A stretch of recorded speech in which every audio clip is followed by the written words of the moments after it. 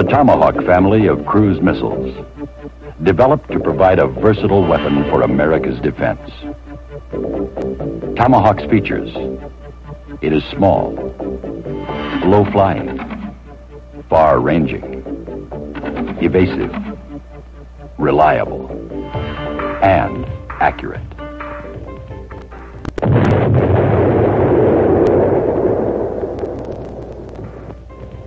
The Navy's sea-launched cruise missile, Slickum, was the first member of the Tomahawk family and continues in full-scale production. After launch from the torpedo tube of a submarine, one of 4 launch platforms, the missile broaches, powered by an expendable rocket motor. Control fins deploy for stability. In seconds, the engine inlet and wings deploy. The spent rocket motor is jettisoned. An efficient turbofan engine takes over, and Tomahawk speeds toward its programmed target. If the assigned target should be an enemy ship, Slickum systematically searches a large area of the sea, locking onto the signature of the target ship, and with precision accuracy, homing in for the kill.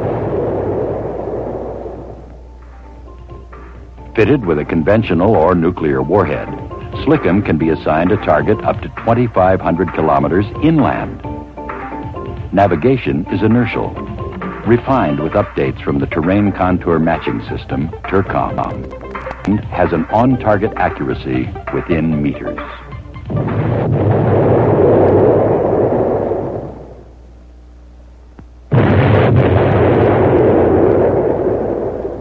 A submunition dispensing variant of Tomahawk is designed to fly against revetted aircraft and similar targets.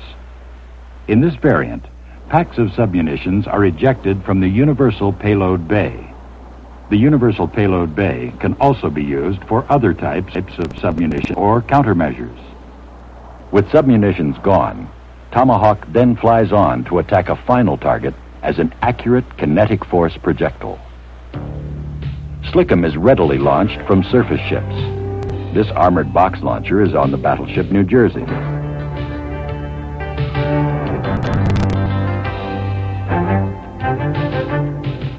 CGN-9, 36, and 38 class cruisers, plus DD-963 class destroyers like the USS Merrill, are also receiving Tomahawk ability.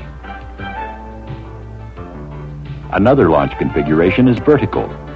Here, the missile is stored below decks in an upright position and launched straight up. On CG-47 class cruisers, DD-963 class destroyers, and DDG-51 class guided missile destroyers, each ship is able to carry a larger number of missiles in a limited space, increasing firepower. In submarines, 12 tubes, located in the bow of SSN-688 class boats, provide the vertical launch capability, in addition to launch from the torpedo tube. Submarines provide Slickum with ideal launch platforms, virtually free from interdiction and adding a new dimension to fast attack boats.